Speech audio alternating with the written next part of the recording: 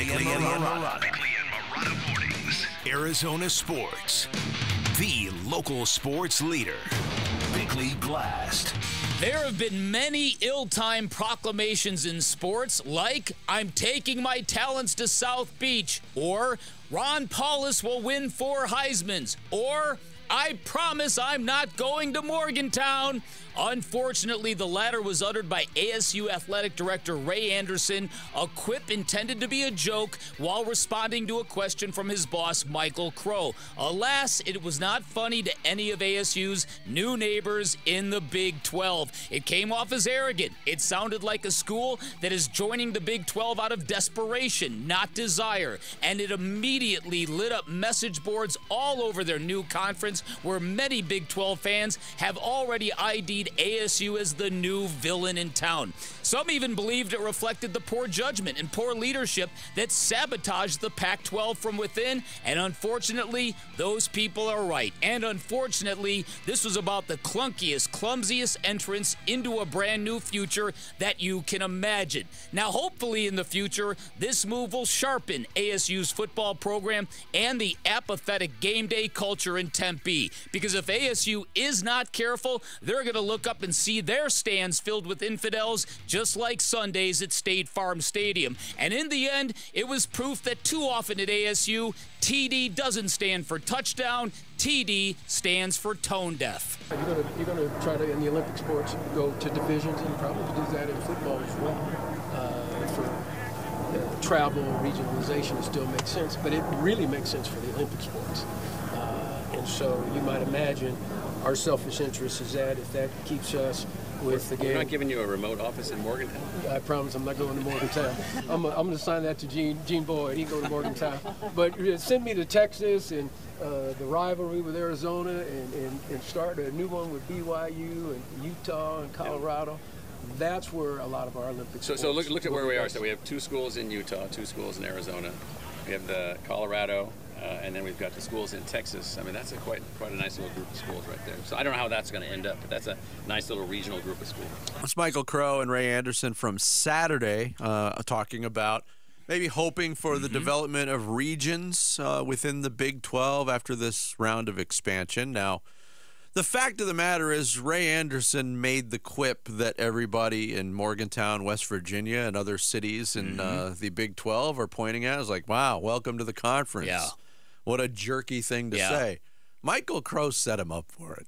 Oh, there's no he doubt put it about on it. the tee. There's no doubt about it. And but again, this is where they got to kind of be careful here, because Michael Crow, when you go back and listen to Michael Crow talk about the Apple deal in Star Trekian terms, as if he were Captain Kirk, right? You can understand why he got so enamored with Larry Scott's dreams of brilliance and shiny things, right? Well, Larry Scott actually delivered on some of those shiny things. Okay. It was all in the form of like hotel suites and office buildings, but and again, and I think also in this case, Jared, shut the music off, Jared. You heard that too? That is a fault of this board. Yeah, okay. That it was all the way down.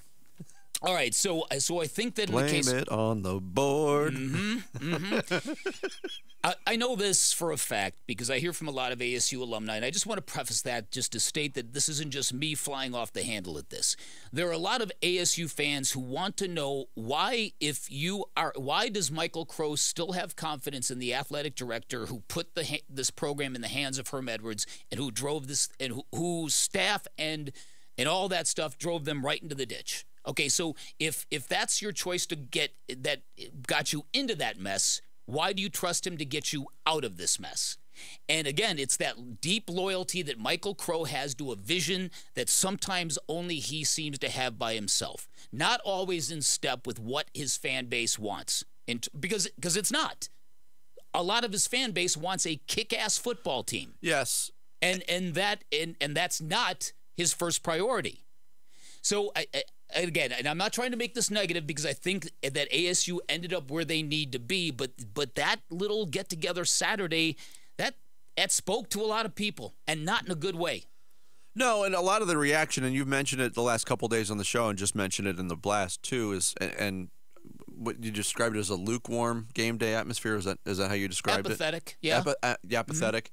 I saw a lot of people reacting to that terminology, and again pinning that on the leadership at Arizona State, that the tailgate culture has been almost completely shut down at ASU. Yeah. And if you go, like, I haven't had experience going to games in the SEC. I've heard the stories. I've seen the images. It's epic what they do. It is epic what they do. Some of the experiences that I've had in other cities and other college towns on game day, seeing what goes on in Lincoln, Nebraska before a Nebraska game is mind-blowing. Recently, in 2018, when ASU played up in Seattle, I made that trip and got to see the whole sailgating culture that exists up there. If there's rules cracking down on what you can do before the game, people aren't going to show up before the game, or might not show up at all. I totally agree. But when I talk about game day seriousness, when you get into these other conferences, the Big 12 and the SEC, I went to an LSU game during the day, and it blew my mind. I could only imagine what it's like at nighttime. What it really same but darker, and everybody's 10 times drunker. Right. Well, I don't know how the latter would be humanly possible, to be honest with you. But I think in the case of ASU, everything you're saying is absolutely accurate. Where you go to these other universities, and the game and game day is all that matters on Saturday. Nothing else. Nothing before, nothing after. At ASU, it's at best, let's go for half and bail. And you can make all the excuses you want. Quality of opponent, weather, quality of venue, seating, whatever you want to call it, whatever excuse you want to grab. If you have got a compelling vibe and a great identity, they're going to be there. And this is what the Pac-12 hopefully is. I'm sorry, the Big 12 is hopefully going to do for ASU football. But ASU is not different from any other team or franchise in this market.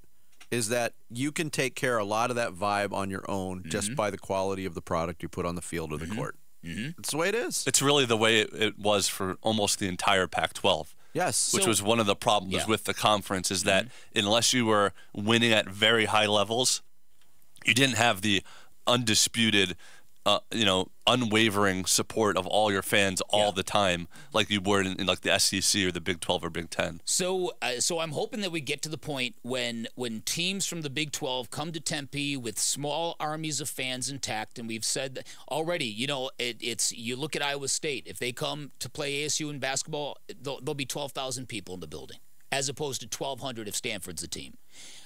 You think about what BYU in football might do. There's any number of options that are going to speak to not only traveling alumni, but transplants from those cities who are currently here. And you might start to see what the Cardinals are dealing with, a split audience. I hope that rallies ASU's fan base, because college kids are different. They'd rally around that. Yeah.